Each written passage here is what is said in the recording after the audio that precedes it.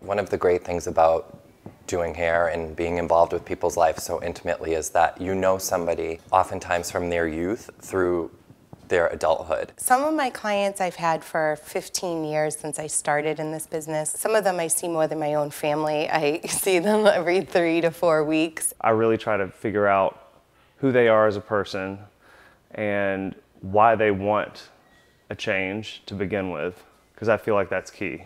Often I find that people want to make big changes at a time of crisis, and it's never a good time. There's often regret that follows something like that. So I will find something that they will be happy with, just enough of a change. I want to know what they like, and I want to be able to use my technical ability to give them what they feel most beautiful. So I want to make sure that when they leave here, they feel the best that they can. The important thing is to communicate with each of your clients. Occasionally you perhaps have to talk them into something that would suit them better.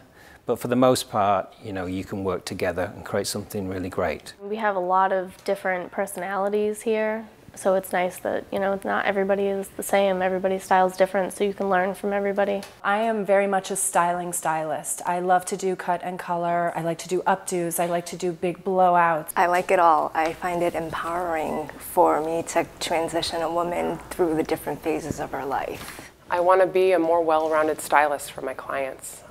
I want to be able to provide them every service, not just one. So I love to capture their inner beauty in any which way I can, whether it's a haircut, a color, just let themselves look at themselves in a different way and feel like they own it and are so happy that they finally got to see themselves differently. I'm doing their hair, but I'm also educating them. So I think it's important for my clients to have a strong shape that they can work with and style and know that they look good all the time. When I'm happiest with my work is, I think, first of all, when the client is happy afterwards, but also being a perfectionist.